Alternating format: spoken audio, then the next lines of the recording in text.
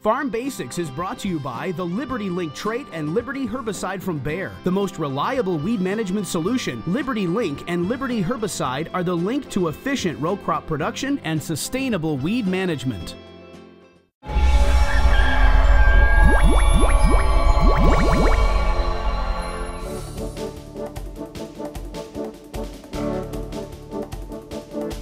Darren and I had a call on our radio show just the other day, and the caller said, how come these seed companies still talk about corn in 100-day or 95-day or whatever, instead of talking about how many growing degree days it actually takes for that corn to mature? And I said, you know what? I agree with you 100%. I don't understand why we still talk about 100-day corn or 90-day corn or whatever it is, but I imagine it's just because that's always how it's been done, and it's some simple, easy thing, and nobody really wants to change that bad. Well, it's also because not everybody understands growing degree days and what that exactly means. Now, when you say, well, this corn hybrid needs 2,700 growing degree days to reach maturity, I don't understand 2,700 growing degree days, so it's important that you understand what that calculation is. So let's talk about that just a little bit. When we're thinking about corn and we're looking at growing degree days, basically we're measuring how much heat there is that has happened from the time you planted that corn until that corn is ready to mature. So when we're looking at this, we don't count days over 86 degrees on the high side,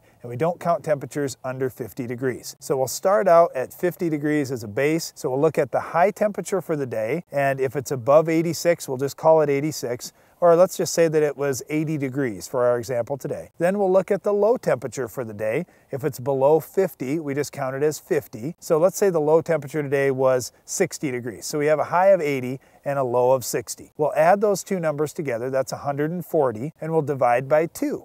That equals 70. And then we will subtract off whatever the base is. In this case, the base would be 50. So on a day where the high was 80 degrees, the low was 60, we would have 20 growing degree days that we collected that day. Okay, so that's the calculation there. And one thing you said, Darren, is the base, and in some cases the base may be a different number. We're figuring corn growing degree days here. For certain other plants, they may figure the minimum temperature at 48, so 48 all of a sudden becomes the base, or maybe it's 54 degrees, whatever it is. But the most common base out there is 50 degrees. That's kind of the standard in the industry that everybody talks about. All right, let's get a little bit deeper into this now. Where does this really come into play? We already talked about maturity. It takes a certain number of growing degree days for each particular hybrid to reach maturity. So we know that one particular hybrid may need 2,000 growing degree days. The next one might need 2,400 growing degree days. And you can track this every day as you go along the season, so you know when your crop should be reaching maturity. So as a farmer, you know that, hey, I've hit maturity